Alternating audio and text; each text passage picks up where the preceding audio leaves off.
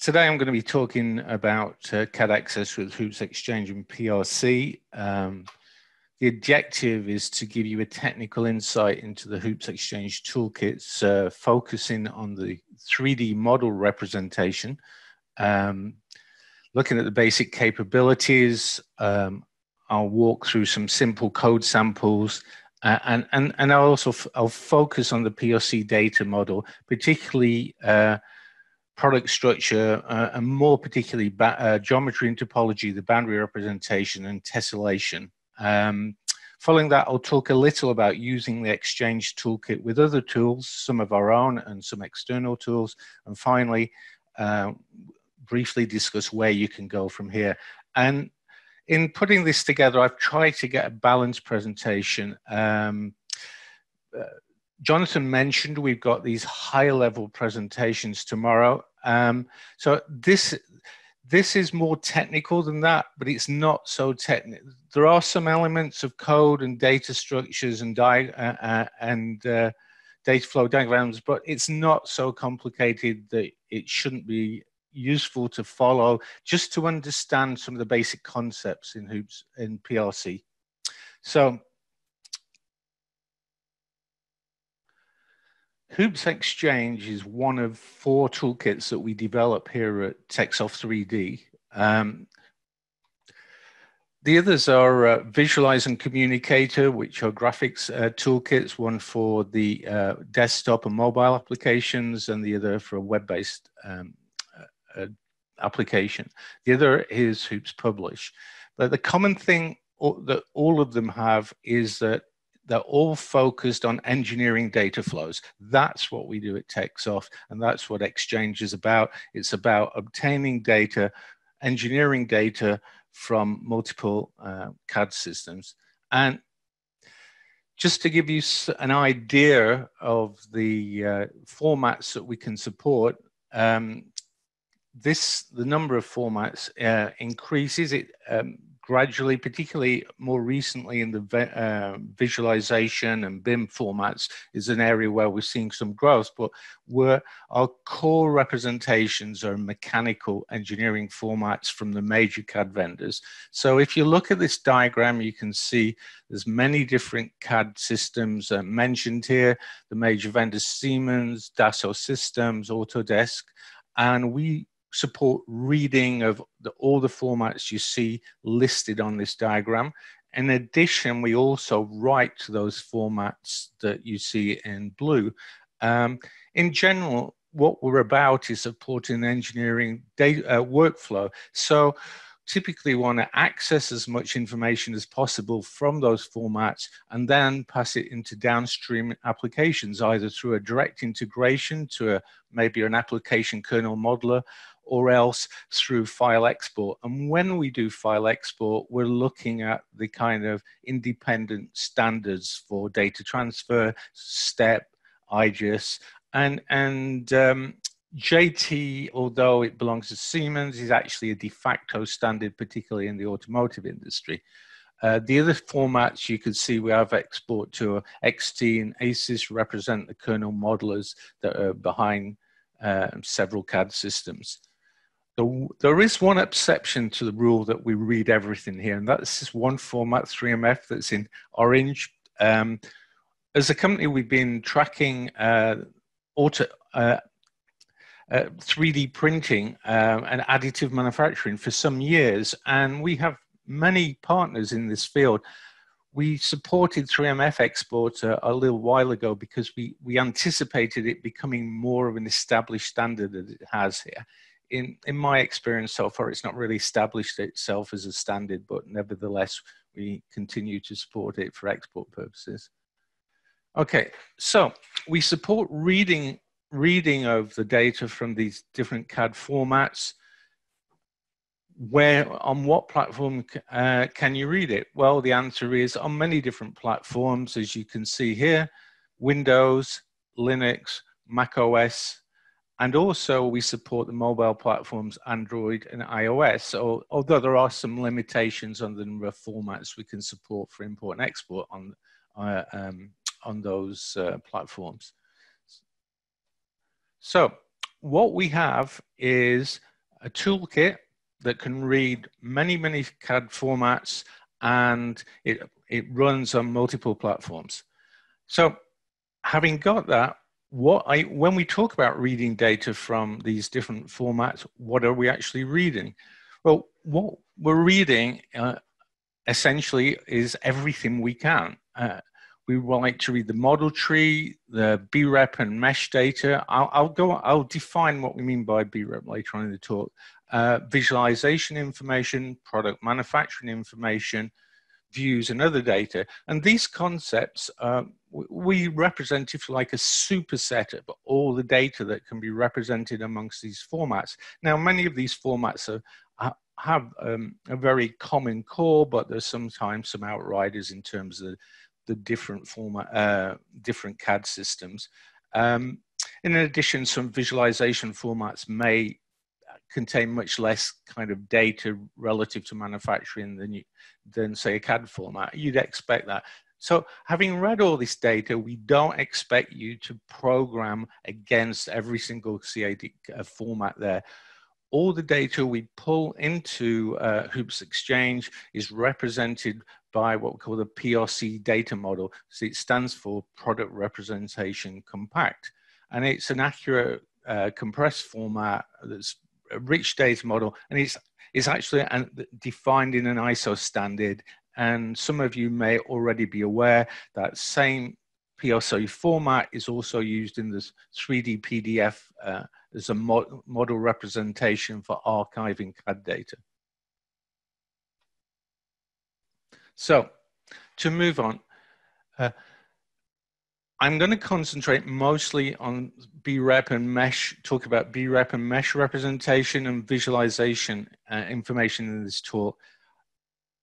A lot of the data slides that I've pulled out of a training course, which is typically 2 or 3 days, and I would not expect as it be practical to go into all the ins and outs of Hoops Exchange. But what I want to get over is what these core concepts are. So if you're integrating with Hoops Exchange, the things you need to think about in terms of common workflows such as view and markup or model interrogation. Now, I talked about the product tree or the product structure, or you may refer to it as the assembly tree. We're dealing with mechanical CAD systems. They're used for describing large assemblies often, sometimes for individual parts.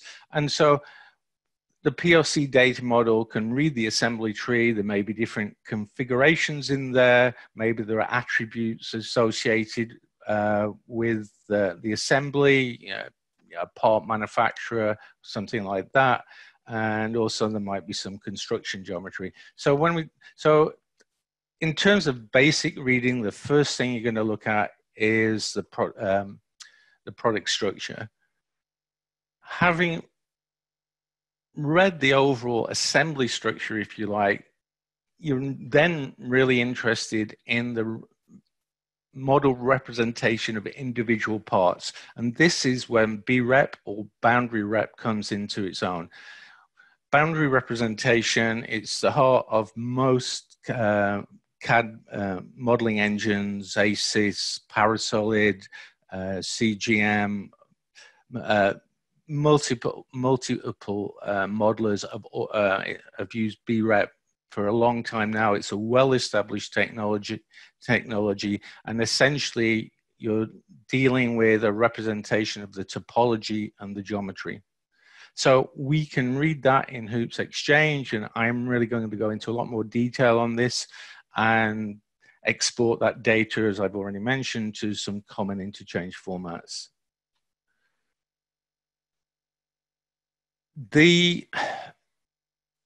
When we talk about BREP, we're talking about the exact descriptions of a surface. But if you're doing visualization type of workflows, as most people on this call will be aware, when you render graphics objects, you're really most of the time dealing with triangles, tessellated data, polygonal data, and that Hoops Exchange can generate that visualization information and read it from files where it's there. So essentially, these are the three things that we're going to talk about today: reading a model, gaining access to the boundary representation, looking at some visualization information. Okay. So, what's in the toolkit? Let me see if I can just share my screen at this point. I think I might just drag Visual Studio over here. So, one moment.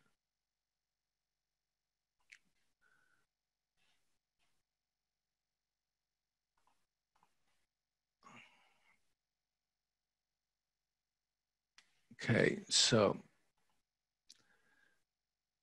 as you would expect, working as a TechSoft employee, I have multiple copies of our toolkits installed on my machine. But to go to a more recent one, when you download our toolkit, essentially and most of our toolkit, all of our toolkits, in fact, you get a very common structure. So you pull down the toolkit, you've got access to documentation. We've got the binary files representing the DLLs, which form the heart of the reader. And also we have some code samples as well. And so I'm going to go through some of these code samples, and let's show you what's in there. So let me bring Developer Studio up. You'll have to forgive me, I've moved my monitors around just so I can get the camera right on this presentation. So, there we go.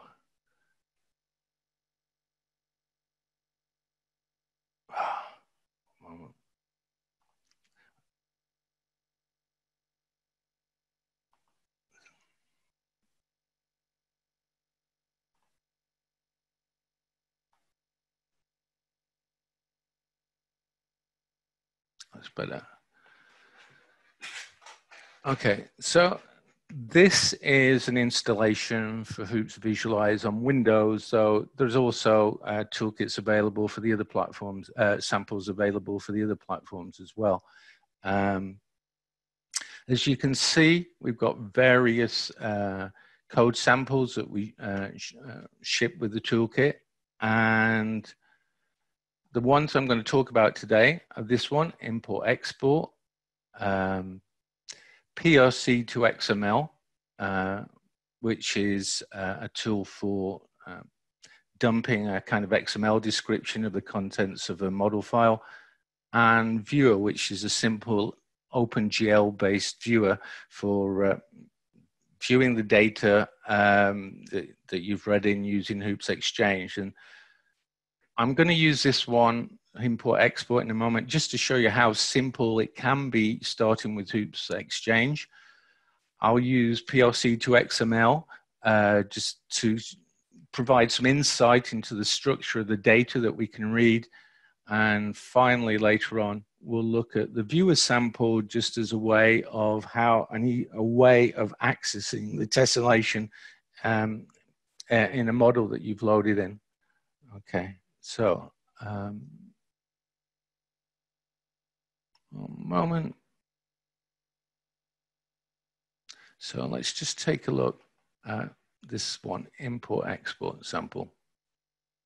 So if we just look at this model here, import export, it's this sample does, and you can see the code in front of you. It reads in a model and it exports to another format. And essentially, it's as simple as that. Reading a model, give a file name, export a file name, and convert it. So if you want to use Hoops Exchange to gain access to these 30 different formats and convert them into a downstream workflow and do that from code, It's as simple as this. Now, obviously, it can get more complicated than this, and that's what we're going to talk about. But if you want to, if you want to just take a look at some of the capabilities from a in code and just get started and get into it, this is all you need to do. We've set up some classes that sit around on top of our toolkit that makes it easy to load. That is, identify where the DLLs are, optionally set backs, which you don't have to do, define some options for import and export, the different options that I will talk about later, but the default options obviously work quite well. And if we look at the properties for this project, you can see here that I previously set it up and run it. So just if we just go to a model here, one moment.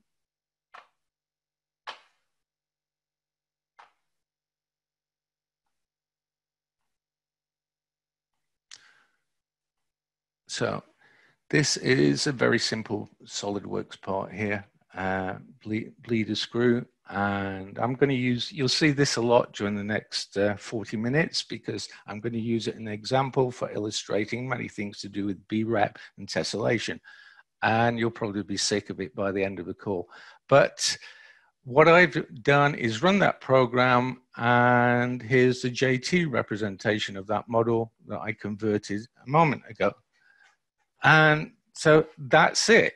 Yeah, I mean, if you really just want to take a very shallow look at our technology, you know, but still code something up, that's it. Just to go back, you know, you've got, you know, 30 formats. It'll run on these platforms, and you can convert to another format with, you know, very little code.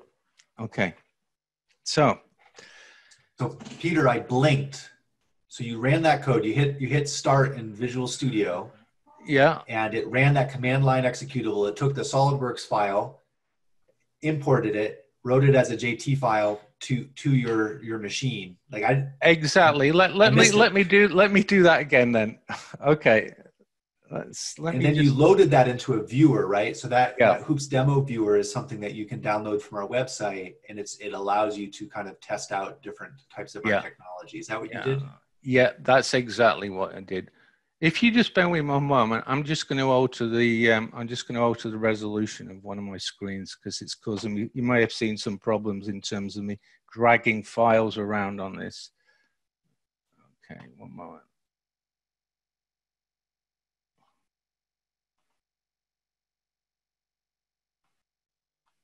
And so this, just as you're getting that, Peter, set up, so this code, Hoops Exchange, if the attendees would like to get access to that, as well as that demo viewer for visualization, go to techsoft3d.com, sign up for an evaluation. We'll send you the package. All the sample code is in that package. And you can run this on your own files. You don't have to use a set of sample files. So any of those 30 files, it runs for 60 days and allows you to kind of test this out and use it yourself. Yeah, so let me do that again. Let me run it again. So you can see I'm running in debug mode, so it could be a bit slow. So let's run this program. And okay, it's run on it.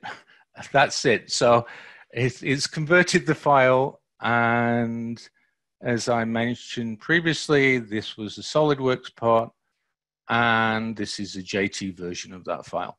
And you see they look the same. Okay. So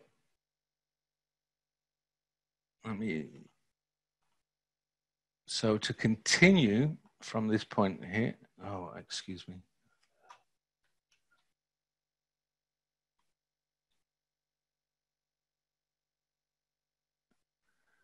Okay, so just to recall where we've got to, you've downloaded the toolkit, we built that import-export sample with the 3 volumes of code, and we've converted a model. But when we've talked about CAD format support, I just want to draw your attention to the fact that we're dealing with multiple file formats when we're working with Hoops Exchange. So if you want to work with Hoops Exchange effectively and understand what you're reading and what you can get out of those formats, I would recommend you go and you look at this view in the latest build, the overview of Hoops Exchange, where you'll see the description of file formats. And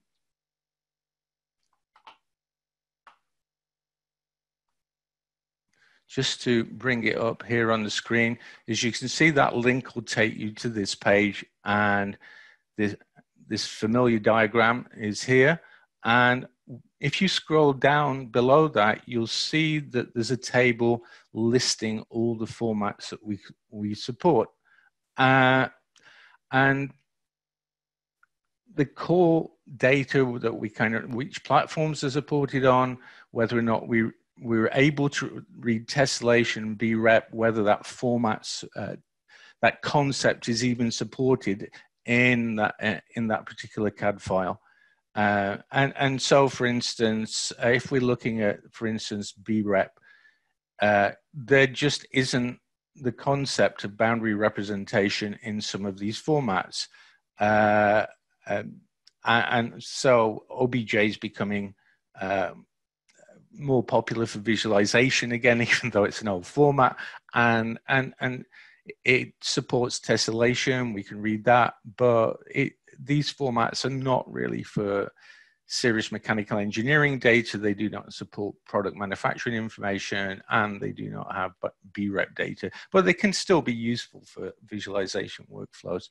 Now, just again, for those of you who are already working with Hoops Exchange, and or those of you starting evaluation, with regard to specific features of any individual file format, you'll see that we list the versions that we support, and we do have this summary table.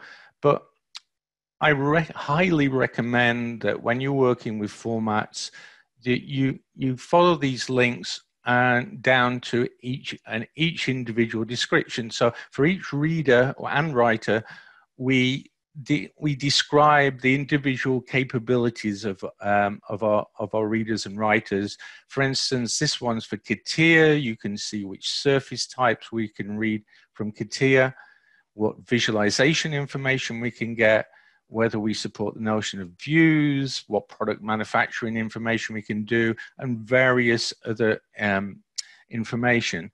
And take note of this section at the bottom. We have a very comprehensive reader. We'd like to hopefully think it's the best solution out there for reading CAD data, but we're still going to come across, you're still going to cross limitations sometimes. And so make sure, if you really to fully support your workflow for any particular CAD formats, you don't have to necessarily program against all these different CAD formats, but you should know what to expect when you're reading a file.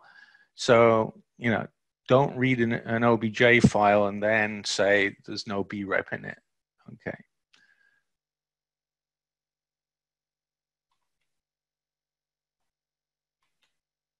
Okay, we talked about that code. I showed you that code sample earlier.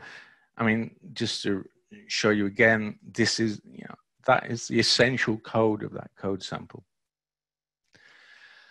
Okay, so we've done the easy bit at this stage. I've shown you you can get the toolkit, you can install it. And the installation is unzipping it, and you can build those code samples, and you can convert some files.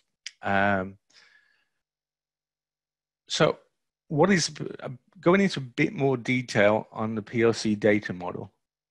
What are some of the key concepts there? Well, at the assembly tree level, the top level, the root is the model file, and then we have a product occurrence. I'll go into more detail on this, part definitions and representation items. I'll describe what we mean by these at the moment. And so I'm going to talk about this, getting the data out, leading down to the part definitions and the representation items, which is where you get the BREP and the tessellation from. And finally, I'm going to talk a bit about a tree traversal algorithm to make it easier for you to walk through that data and get it in the correct way. Okay, so the product, when you read a file into Hoops Exchange, we've got a PRC data model there, and we've got what we talk about the structure of a model, that is assemblies and sub-assemblies. The top level is a model file, and then below that, and you'll see many of these if you examine the data that you get out, there are going to be multiple product occurrences. A product occurrence represents assembly node, and it's a basis for instancing as well. And then below that, you've got the actual part definition. So typically, when we talk about part definition, we're talking about a PLC data definition, and that usually corresponds to a single part you might think of physically. However, there can be some exceptions in some formats. I think for CATIA V4, for instance, particularly where you've got surface models, you might find that there's a kind of notional assembly structure even down at part level. But for the purposes of this talk, let's think of a part definition as being a single part. Okay, let me bring up the Hoops demo viewers again. So I'm going to use this Hoops demo viewer a few times during the course of this talk, just to help illustrate certain concepts. We don't supply the source code for Hoops demo viewer. It's just a download that you can get from our website. If you're an exchange, if you're an existing partner or you're evaluating, you can directly download this from our developer zone. We also have an accompanying one called the Hoops Parasolid demo viewer as well. So let me just, I'm going to open a SolidWorks assembly here. So this is quite a complex assembly, as you can see, consisting of multiple sub-assemblies and parts. So if I just open this now and do this live, there are many different options, some of which I'll talk about later in the context of the particular task. But let me just make sure we're running with the defaults here, and then we'll read this model in. There we go. So if we just look at this model here, and I open up the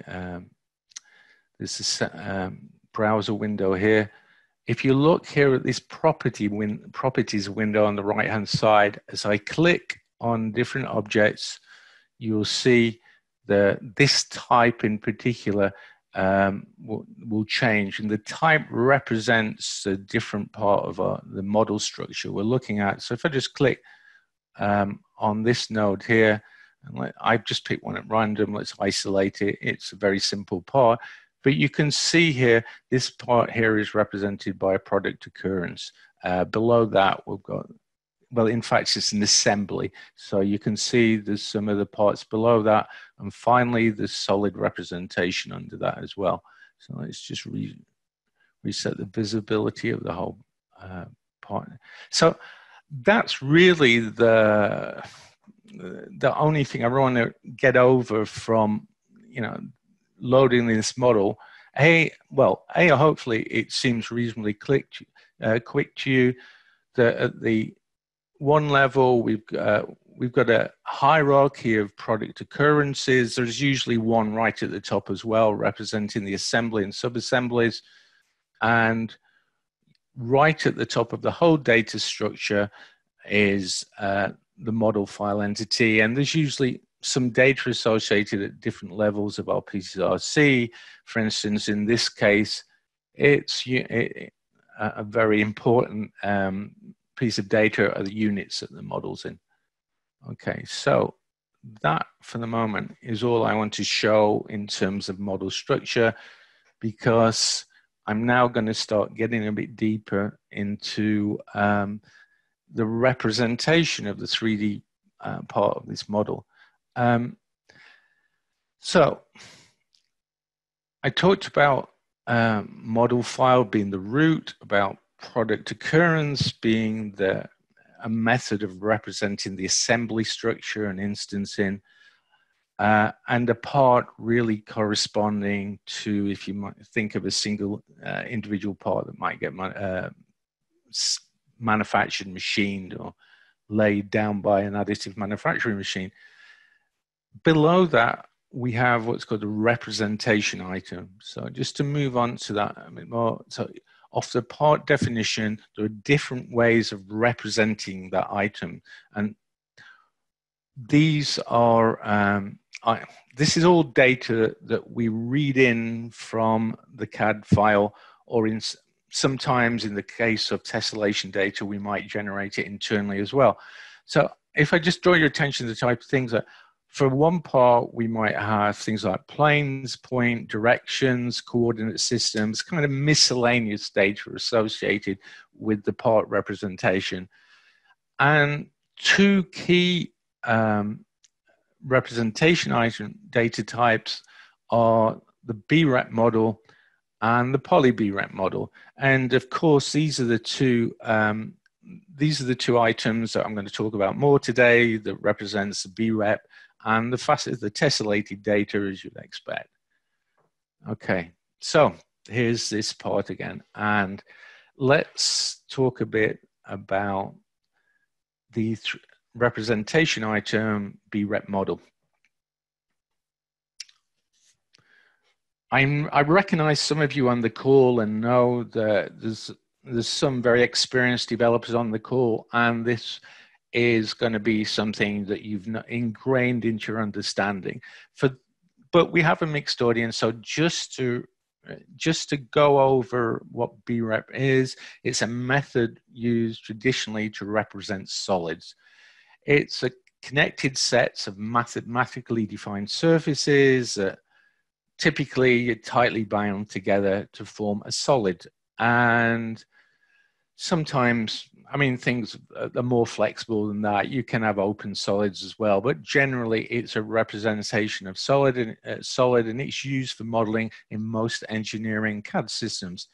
And when I talk about boundary representation, it sometimes gets used a bit loosely, but in this context, we really mean that combination of geometry and topology. That is, the geometry, the mathematical description of the surface, whether it's a cylinder or a curve, which is a line, and topology.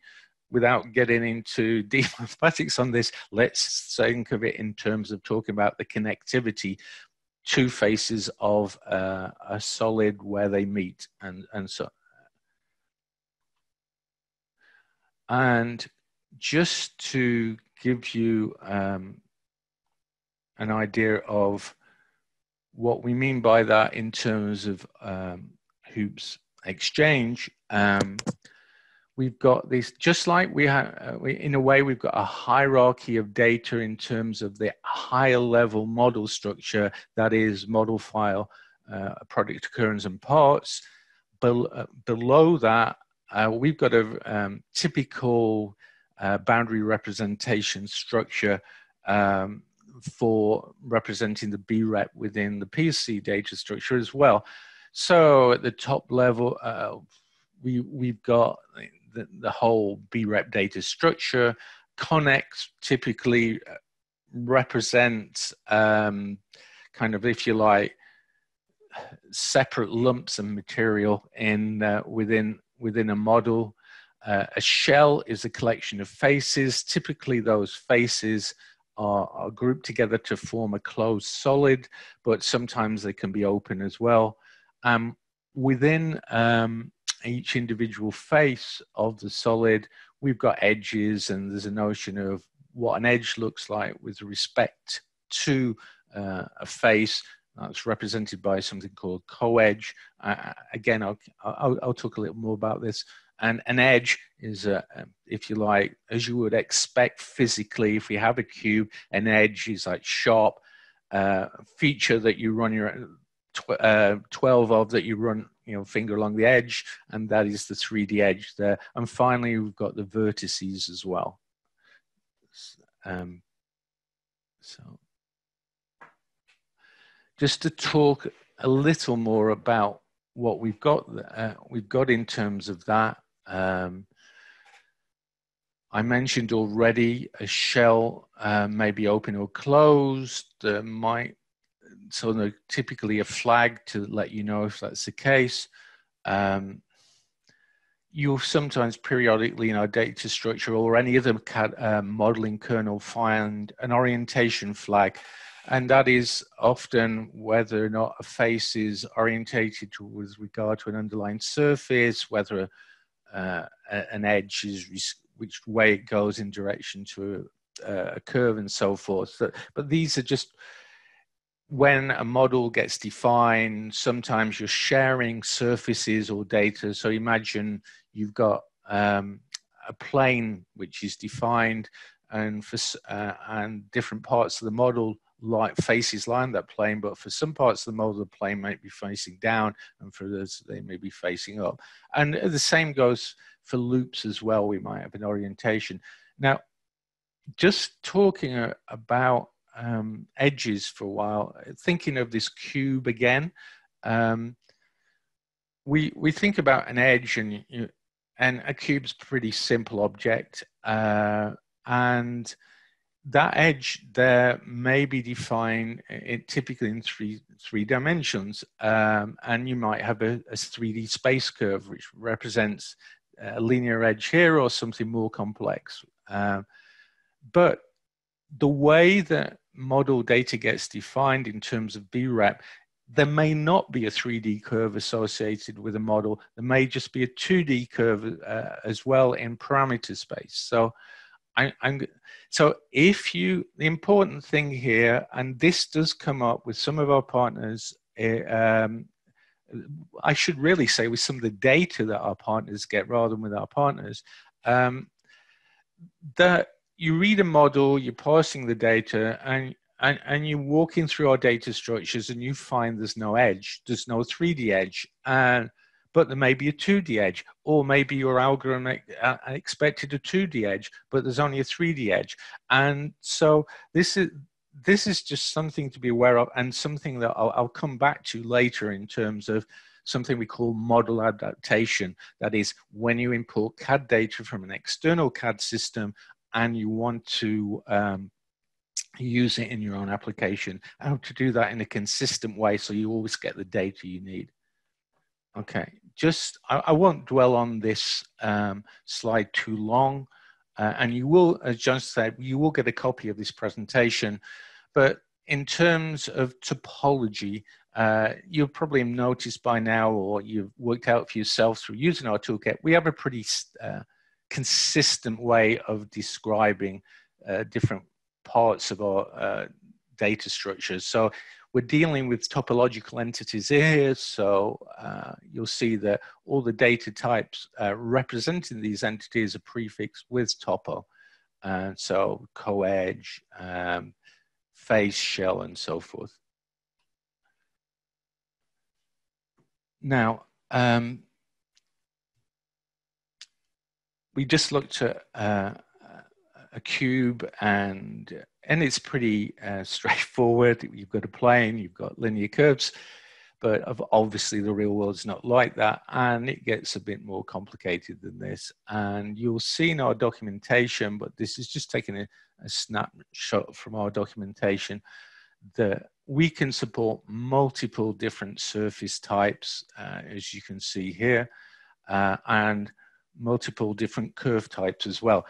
And a key thing about Hoops Exchange and the PLC data model is that it's not lossy. When we read data from these external CAD systems, we maintain that data as much as we can. you now, I know that some people, their applications may only work with NURBS or a subset of data, and we have got the capability of doing surface type conversion. In very rare circumstances, and I can't remember off the top of my head what they are, you might find that in very exceptional circumstances, we have to approximate a unique surface type from a modeling system by a NURB surface, or a unique NURBS curve, unique curve type by a NURBS curve, but that's extremely rare.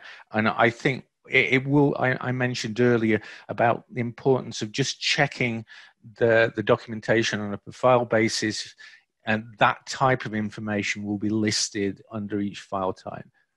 Okay, so I will get back to looking some code and use the demo viewers again. And so we're not going to go much deeper than this slide in the next remaining 20 minutes.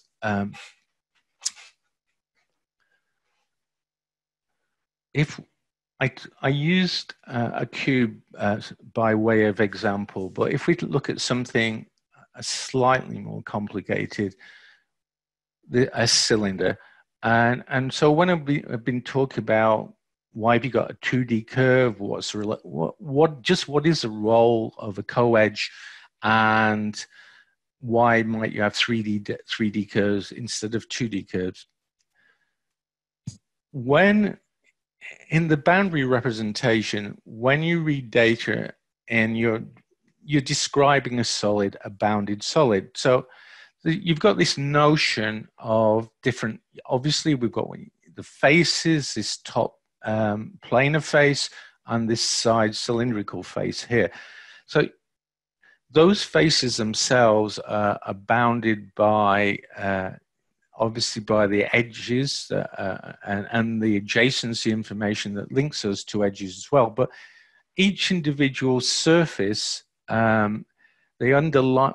I talked about the different geometry types. In the case, they're defined in parametric space. So essentially, you can think of them as unwrapping. Think of the label off a jar, or just the printed logo on a Coke can or something like that.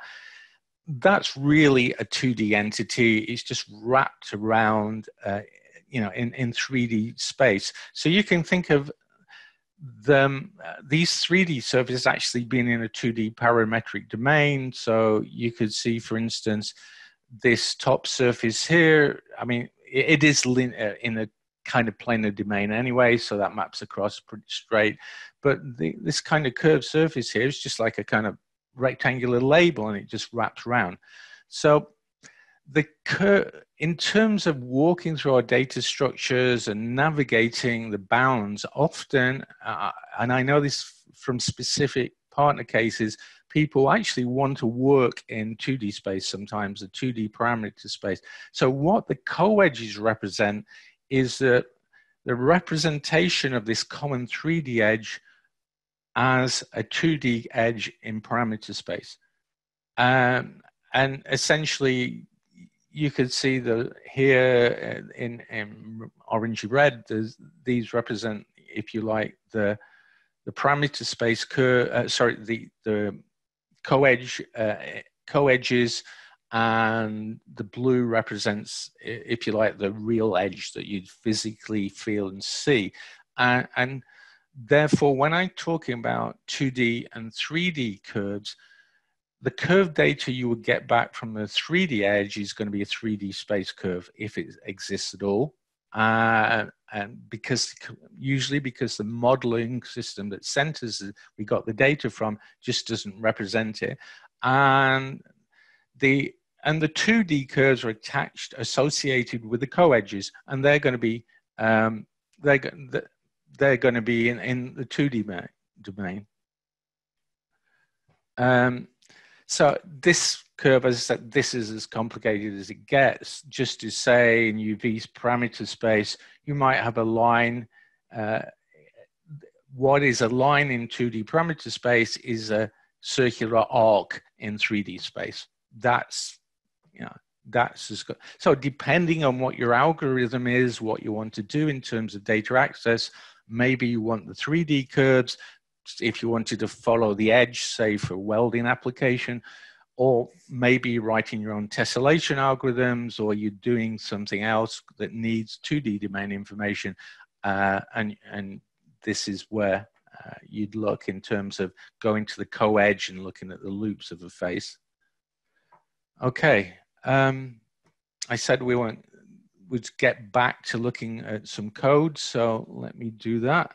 One moment. So we'll move on to this PRC to XML sample. Now,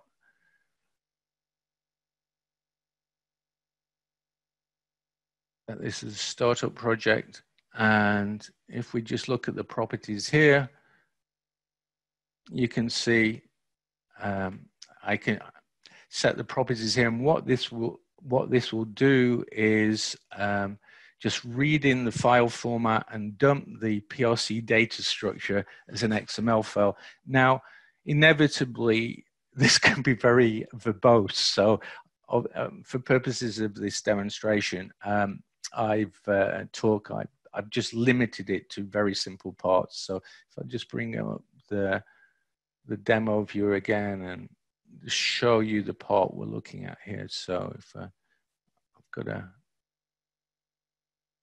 couple of parts here. One, I've got a cube. So yeah, we'll read that. It's not really a cube, is it? It's more rectangular parallel pipe or whatever. And then we have a slightly more complicated object that is based on cylinders.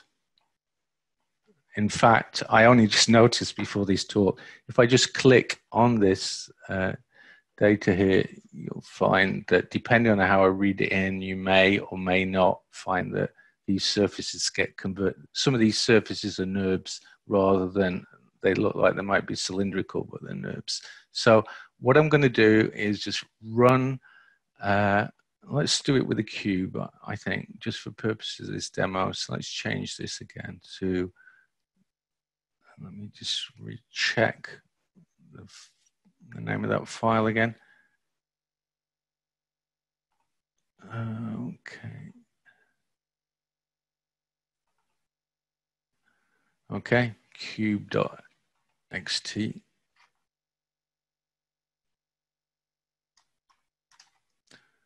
And we'll call this cube 2 just because I ran this earlier. Okay, let's apply that and we'll run this program. Okay, let's have a look at this folder structure here, and there it is. This sample is produced a conversion log here. So if I just drag this over from my other screen, you can see that it's read this data. It's a BREP reading mode. I wanted to read solids and surfaces. These are the default settings. We got some data out of it. Okay. So essentially we got 6 faces out of this model. So if we now go, let me just take this cube2.xml and drag it into Visual Studio. And here you can see a dump of the data structure. So we've got a lot of, here is this data type I mentioned previously, the model file data, which is kind of the root. We've got some information about the file format it came from and what the units there as well. If we go down a bit more, you can see we should have at least one product occurrence. There we go. We've got a product occurrence there, even for one part. And in addition, we defined, we've got the part definition finally going down to the representation item. Within the representation item, we've got additional data here. We've actually got the tessellation, the face tessellation as well, which we'll talk about in a moment. But here we've got the topology data here, the top of body data, context data, and so forth. So just without spending, there's the edge data, for instance. Without going into too much detail, just to let you know that if you are evaluating or even use an existing partner using our toolkit, PRC2XML, it's a nice little tool just for taking a look at what data has been read into the model structure. Okay, so let me return to the presentation, and let's do it from the current slide. Okay, that seems like let's get back to BREP. So we talked about BREP, we talked about the different geometry. We got down as deep as we're going to go, and I just give you that demo. I am noticing that I'm running a bit slow, more slowly than I should be. So what I'm going to do, I'm just going to skip over certain sections. You'll get all this information in a presentation, because really what I want to do is just give you a kind of view as to talk about the known unknowns and so forth, the things you need to watch out for.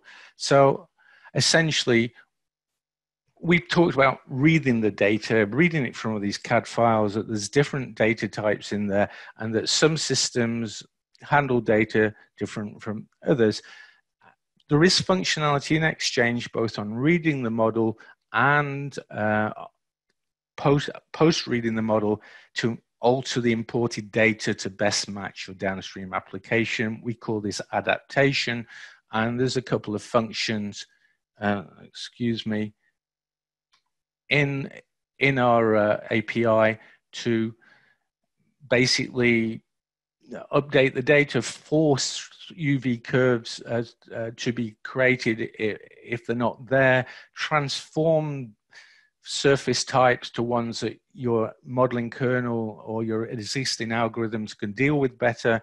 And when you've got things like cylinders where you've got curves that go over essentially a periodic surface, do things like split the UV curves. I'm not going to go into it. I'm going to skip the demo on how you can modify the data and import, but Hoops demo, other than to say Hoops Demo Viewer, does have some options on import that allow you, for instance, to change all the imported data to NURBS. But what you see in Hoops Demo Viewer is a subset of the capabilities that you can call upon through the actual API. Okay, so let's move on to the poly BREP model. That is the faceted data. In the representation item, we talked about this BREP model. Now let's go on to the poly BREP model. The way you tessellate something can vary for different applications, whether it's just for display purposes or for analysis. The tessellation that you get might be different. And so tessellation basically it's polygonal data. It can represent a polygonal solid, but it's not necessarily a solid. It might, and generally, tessellation is very dense data consisting of vertex coordinates, normals of polygons or triangles, and information on how to interpret that, generally the connectivity, what this collection of vertices and normals means. So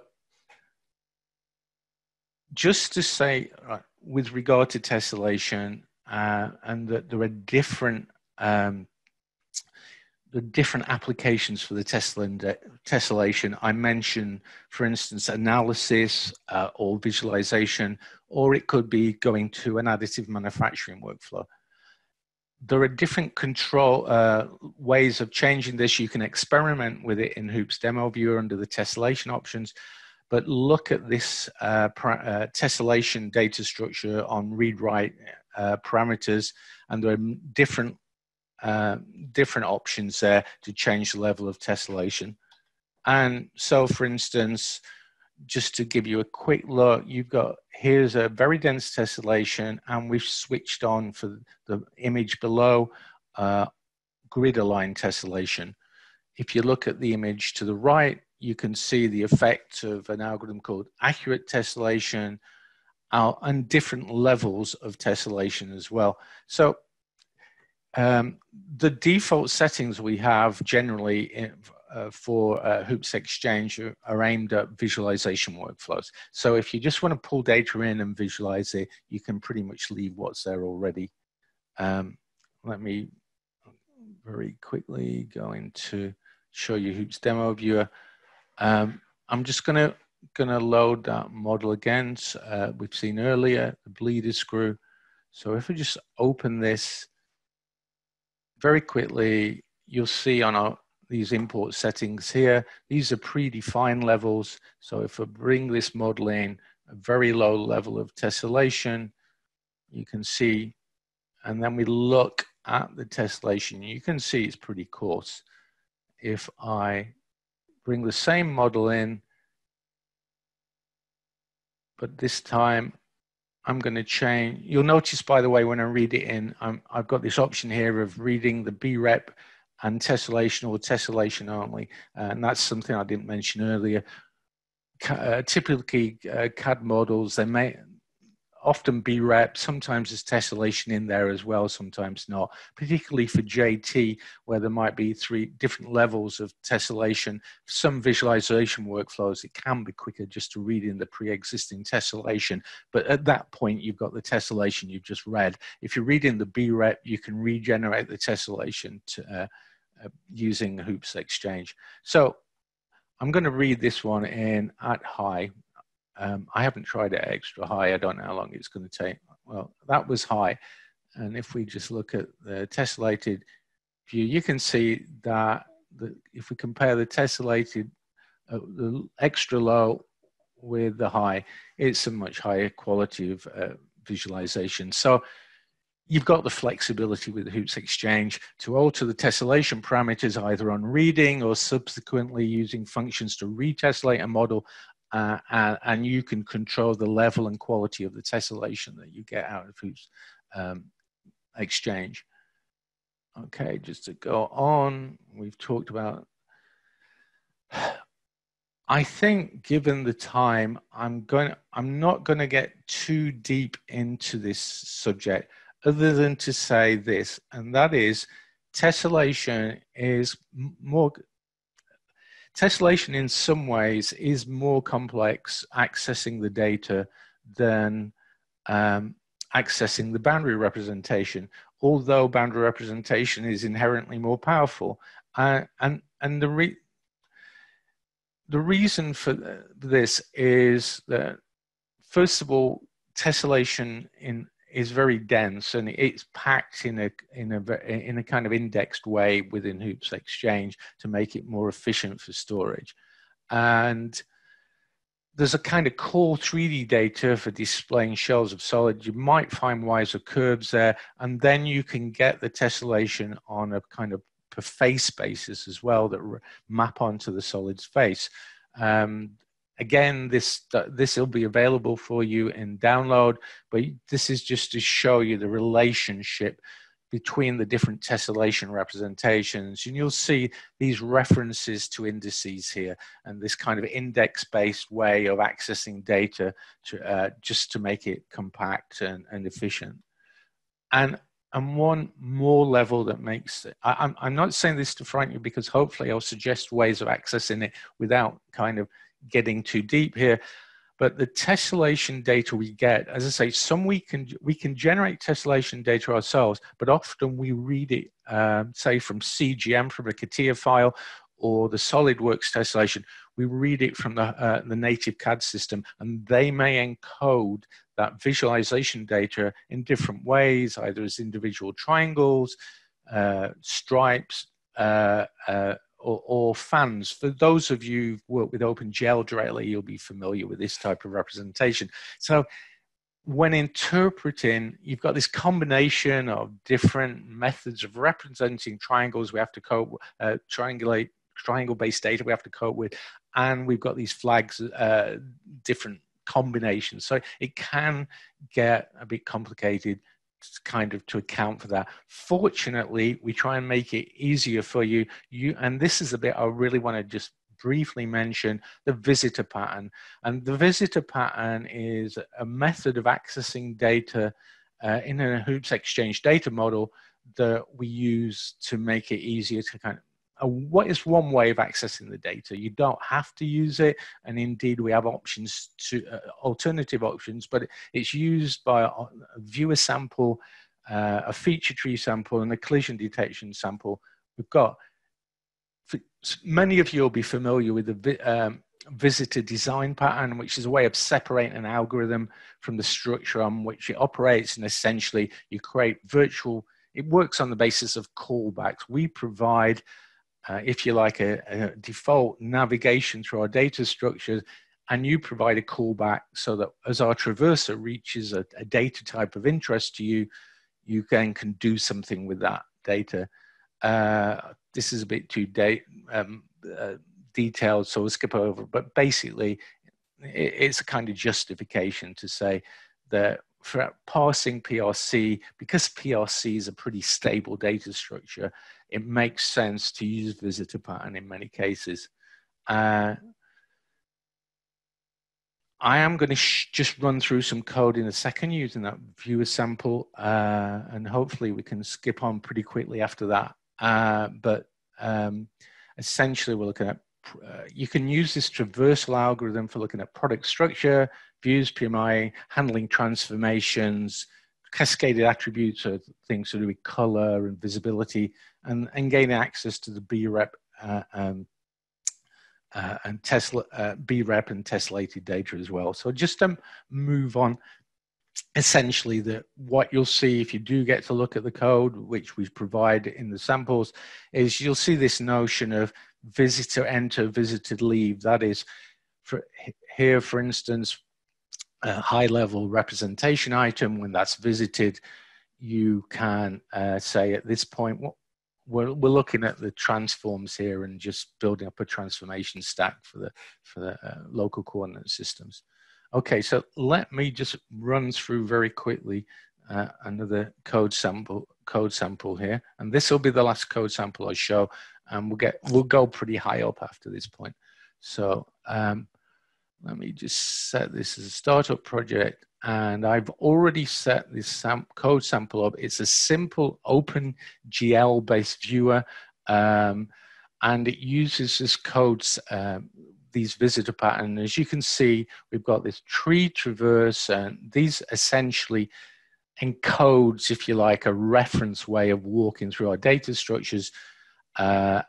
We've got visitors that do something when you get to nodes of visitors tend to, you can have multiple visitors running on the traverse. So these are visitors connected with tessellation, visitors with transformations, and so forth.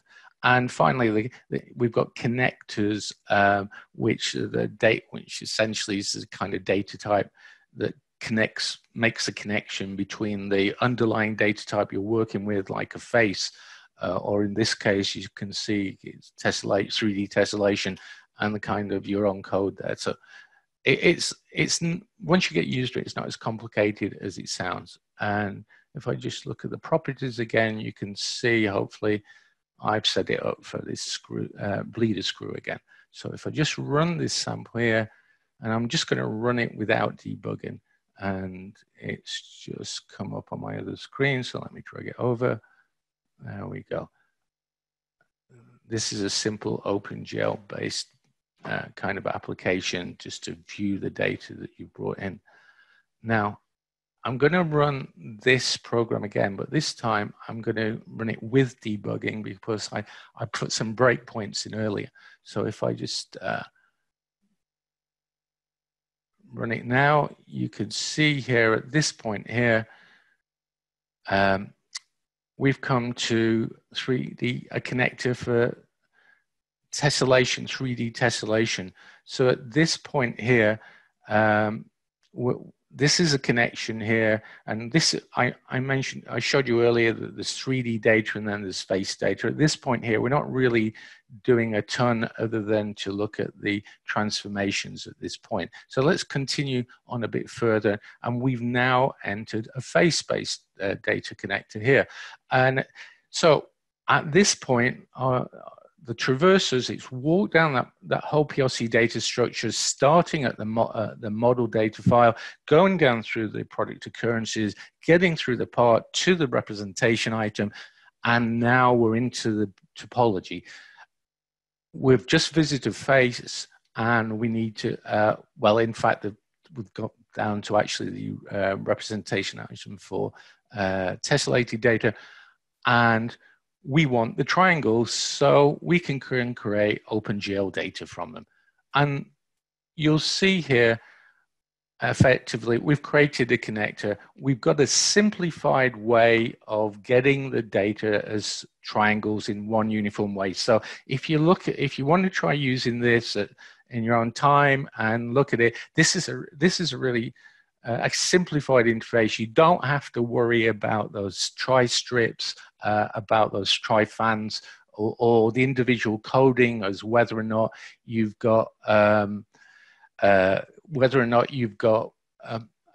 surface normal per triangle or surface normal per vertex.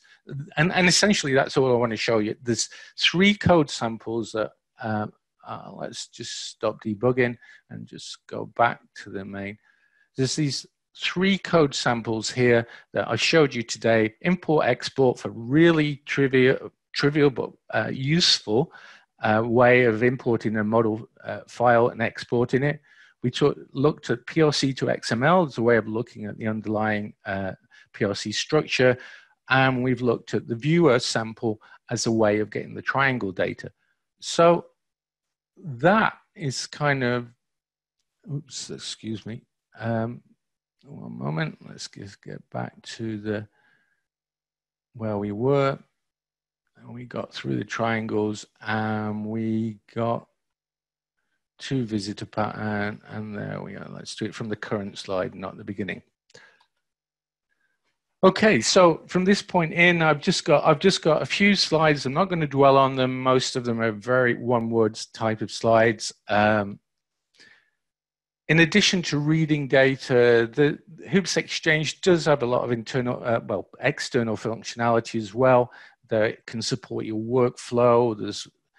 There's obviously different tessellation algorithms for different workflow. I already mentioned analysis and additive manufacturing. You can query the data. You can, query the surface and curves, walk around the topology and the curves, and get the exact coordinates. We have functionality to project point clouds in an efficient way onto the surface object, compute cross sections, and analytics representation. If you bring in an NURBS model, actually trying to identify what the underlying analytical data types and manufacturing surfaces was.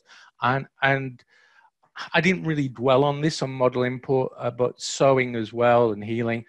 When you do bring in CAD data, you have got this issue that, particularly for IGES and STEP, some of the data we get in or has been exported from other systems it can be bad, and it needs face loops correcting. You may find there's not a real solid because the faces don't match properly at the edge, common edge, and so forth. Now, that's not the case typically from a major CAD system or CAD solid modeling format. Usually that data is pretty good, and really what you're dealing with in adaptation coming from a native CAD system, you're dealing with things like different tolerances, whether they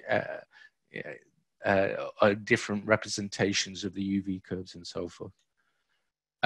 So finally, okay, you've read in Hoops Exchange, okay, you can write to a file, but you want to do something and integrate it. Different ways of using Exchange. I talked about visitors. We don't have to go into that. Again, there's a direct link to Siemens Parasolid Toolkit. And that link is with these functions here. You can convert in memory directly into Parasolid. I haven't gone into it, but there's also a code sample, translate to PK parts, that also is in that solution I just showed. And there's also a separate demo viewer called Hoops Parasolid Demo Viewer, where you're loading a model, and it will also show you the parasolid entities that correspond to the Hoops data types as well. If you're working with Hoops Visualize, I would encourage you to look at the component classes. When you this is a really easy way of getting CAD data into a Visualize-based application. The component classes represent a bridge between Exchange and Visualize, and for those of you coming from a C# background, I should say, Exchange, you can bind C#. We have to Exchange. There's a net wrapper code sample, some of you may have noticed. But if you want to really work in an easy and equal way with C#, particularly for view and markup applications, take a look at going in through Visualize and using the component classes. You can get visualization, you can get metadata or attribute data. And if you do need to go a bit deeper, you can get the underlying entities from Exchange in the same session and call additional functionality or data that may not be exposed through the component interface. Hoops Converter is part of Communicator, and that's a web visualization toolkit.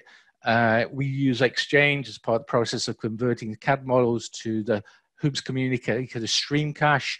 And it's based on Exchange, and it can extract the product structure, visualization information, obviously metadata, product manufacturing information, and measurement data. So again, some of you might be familiar with the Hoops web platform.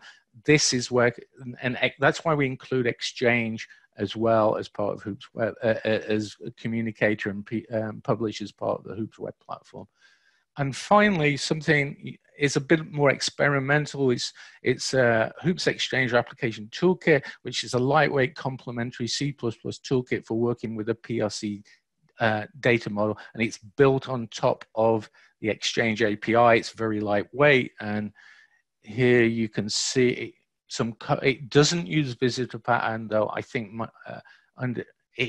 you don't need to use visitor pattern with that. It implements a kind of rigorous navigation of our data structure underneath, but essentially it just provides an alternative and for some cases simpler means of accessing the data of PLC data structures for applications. Okay, so we're nearly at the end now. I'm sorry I've overrun by 15 minutes. I've kind of talked a lot. I've shown some code. If you are not already evaluating and you want to evaluate, this is where you go. Go to Texel 3D Products, Hoops Exchange, and press Start a Free Evaluation. Fill out a short form, and that'll be set up for you. Jonathan's probably got more to say that. Other resources to look at, I mentioned the Hoops Exchange Application Toolkit. This is in labs.3d, texel3d.com. This is a great initiative from Jonathan, and there's a lot of kind of sample applications and code and great ideas there. And in addition to the Exchange Toolkit, there's also a source code for a cross-platform CAD viewer that uses Exchange and Visualize together. It's for Qt, and so it will work on Linux and Windows as well. Developer Zone, look here, and also Hoops Exchange for demo viewers, go to here. You'll need an access rights to get direct download of our Hoops demo viewers. If you're already a partner and an evaluating partner, you'll already be set up for that. And finally, handing over to back to Jonathan, we've got the upcoming virtual summit, and there's one tomorrow, I believe, Jonathan. There is, yeah. Thanks, Peter. Fantastic. Just all in all, thank you so much for that. Yeah, so there is a virtual summit tomorrow. We have one both in the afternoon in Europe as well as in the afternoon in the US. So I know for us it's 6 a.m. and 10 a.m. Pacific time. So however that translates to your time zone, and you're welcome to join there. Thank you, Peter. It was very aggressive to get through 60 slides in 60 minutes, but I knew you were up to the task. Sorry for running over. We had a couple good questions. If there are other questions for Peter, put them here in the chat. We'll answer those now. So one I didn't get back from to David here. It was about the C++ API. So we did introduce a C++ API to Hoops Exchange. It was in beta for a little while. We rolled that back and trying to evaluate how best to move forward with a C++ API. Peter did show you a toolkit. You called it HEAT, the Hoops Exchange application toolkit that you can find on the TechSoft Labs. That's a very powerful C++ wrapper for Hoops Exchange. And we have it there on the labs to kind of test it out and see what type of usage and feedback we get from it. That may be the direction that we go in for providing a Hoops Exchange C++ interface. We're trying to try that out right now. So thanks for that question. A few other questions. Sam asked about the .NET wrapper. I'm glad, Peter, that you brought out the integration with Hoops Visualize. And how Hoops Visualize, our graphics engine for desktop and mobile architectures, can run native .NET, and there's a very tight integration with Hoops Exchange. Not everything in Hoops Exchange is wrapped, but a lot of the major functionality that you want to have access to is wrapped through that integration. There's a sample project that wraps a few basic functions in the Hoops Exchange distribution that allows you to access Hoops Exchange data using .NET, and then the functions that you want access to, you can wrap yourself. Is left up to you as an exercise. Some other questions. There's a lot that came through. A question about supporting different file formats on Android and iOS. That's been a recent initiative of ours here at TechSoft to port our SDK to those mobile architectures.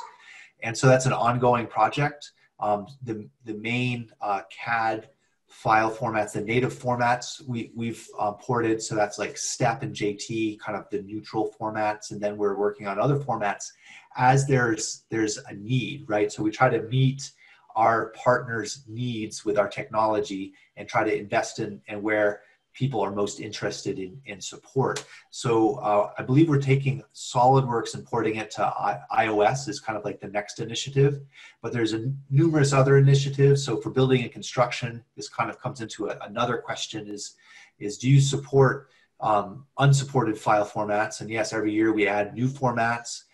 We've been working on Revit and DWG. Last year we added STEP XML. We're working on, I believe, Bentley MicroStation as a supported format in future releases. And then part of that question was, how about unsupported functionality? Because a lot of these CAD formats, they support lots of different paradigms beyond the BREP. And we really pride ourselves on supporting project manufacturing information. We've been working on supporting feature tree and whole descriptions. And so yes, every year, a part of our engineering efforts go into supporting more metadata. Right now, we're working on feature trees. We're working on materials in Revit, and we're also working on mating conditions between parts and assemblies for some of our file formats. So again, if there's a very specific area that you're interested in support that we don't have support for, that's really open to discussion, and a lot of our engineering efforts go into supporting those requests from our different partners. So those are the big questions. I think we hit all of them. Before we say goodbye, any other questions from our audience today? Thank you so much for joining us in this virtual space. We really do appreciate your interest and also your partnership. So I see a lot of people that we've been working with for many years. Hopefully you learned a thing or two. We'll be connecting one of those more technical questions. I have to go back to engineering and get some answers around loops and the order that they're presented to you through the API. So we'll be following up with you on that. We encourage you to reach out to us, particularly through the use of an evaluation. So all the technology that Peter's been presenting today, the documentation, the source code, the demo viewers, if you go to techsoft3.com, evaluate, you can sign up for an evaluation. We pair you with somebody like Peter. So if you're in the UK, you get him to answer some of your technical questions and guide you through an evaluation. So we have a number of consulting engineers. That's part of our evaluation process, is to make sure that your technical questions are answered and that you build a prototype using our technology to really test it out, use it with your own data, integrate it within your own application, so that you're familiar with it and can trust it. So please sign up for that.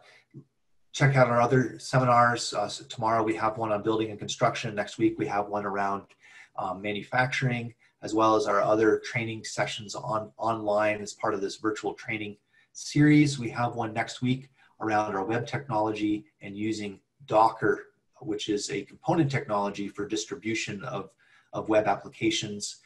So we're excited to be talking about that next Tuesday. And then the following Tuesday, we'll be talking a little bit more about Exchange, but mostly about a resold toolkit from MachineWorks called Polygonica. That's used for mesh processing and taking your data and preparing it for 3D printing or analysis, or shrink wrapping it and simplifying it. So there are some other use cases for Polygonica. Mostly though, they're known for preparing data for 3D printing, fixing holes, adding supports, slicing it, hollowing it out, thickening walls. All those things are what Polygonica is so good at. All right, so thanks everyone. We appreciate you being here today. Feel free to reach out to us through our Contact Us form on the website. Encourage you to take a look at our technology, and most importantly, in these tough times, be well, be safe, and we look forward to meeting you in person, hopefully in the near future. All right, thanks everybody, and please enjoy the rest of your day. All right, Peter, thank you. I'm going to end the session. Bye, everyone.